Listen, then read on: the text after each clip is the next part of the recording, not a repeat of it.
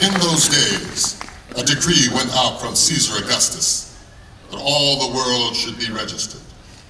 So all went to be registered, everyone to his own city.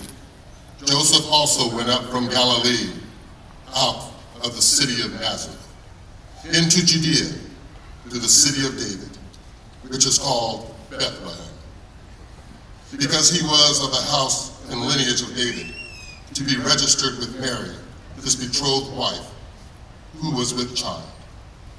So it was, that while they were there, the days were completed for her to be delivered.